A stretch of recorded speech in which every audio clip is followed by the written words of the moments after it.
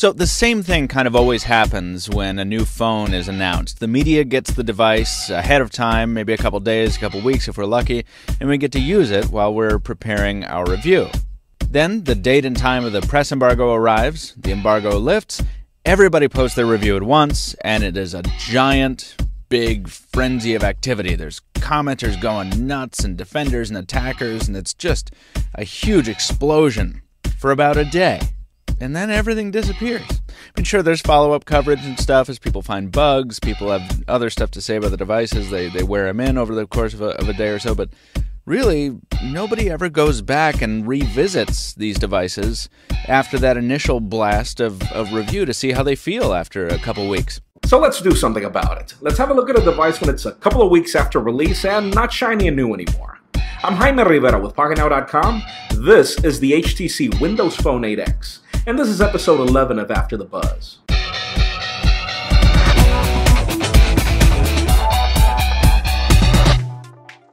When both HTC and Microsoft announced the Windows Phone 8X, it was hard to grip the concept of a signature Windows phone if all OEMs were forced to retain certain similarities across the platform. Add to that the fact that this is one of the most expensive Windows phones in the market, and it was clear there had to be something amazing about this device to justify that price tag. Holding the device for the first time gives you the immediate impression that they did do something right. At times when the world is full of jumbo phones all around, HTC manages to build a gorgeous device in design that feels premium and adequately sized for your hand. Its tapered edges and its soft polycarbonate body make it feel impossibly thin and light, and honestly, it just makes you want to hold the device again and again. Match that the gorgeous 720p display, and it's clear that the designers weren't lost when they said they built the phone to blend with the Windows Phone Live tiles. If it wasn't for the device's lack of a replaceable battery or external storage to back the decent 16GB of storage, at this price tag I really would have no complaints when it comes to hardware. Software is a different story, since there truly is a lot to love and hate about Windows Phone 8 on an HTC device. On the positive side, this device makes Windows Phone look elegant and sleek.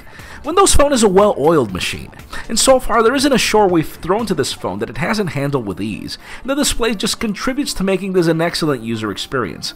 HTC also shines in adding additional applications and services like the clock tile that really make the phone appear different to any Windows Phone counterpart, but sadly it won't dethrone the Nokia Lumia when it comes to added software and features.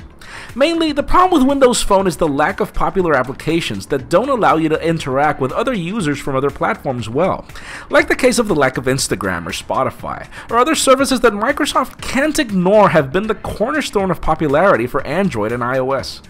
And when it comes to the applications that are available, the little things like the weird multitasking services that force you into the menu if you want to return to the application in its previous state, instead of allowing you to launch the application where it was from the live tile, and the lack of true notification center just makes the experience frustrating at times. In the end, there's really nothing wrong with the operating system or the way the phone handles it. Mainly the problem is the ecosystem because it doesn't really provide you with options that allow you to blend with today's popular tasks for a smartphone. When it comes to the user experience, the camera is good, but it's not what many would call great. It takes good photographs, but it seems a common thing for Windows phones to still struggle to focus on subjects well before taking a shot, and making low-light photography hit or miss. The front-facing camera is one of its high points though, allowing for more subjects to fit into a frame through a wide-angle lens, which is an addition that we feel should be standard on all smartphones, especially for those Facebook bathroom pics. 1080p video is good, and the phone does a great job in picking up your audio, but it's frustrating that you can't tap to focus on anything, since what the phone does is actually stop the video and start a new one instead of actually focusing on whatever you want it to focus on. Now, battery life really amazed me. Given the sleek design of this phone, there was really no problem in getting through the day no matter what I threw to the device. And when it comes to daily usage, it handled phone calls with an amazing clarity, and data speeds were also well handled even through HSPA+. Now, Beats Audio is really where I had trouble judging this device.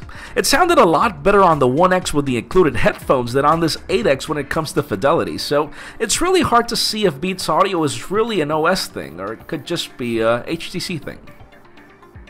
So, bottom line, Would I still recommend that you buy an HTC Windows Phone 8X after a couple of weeks of usage?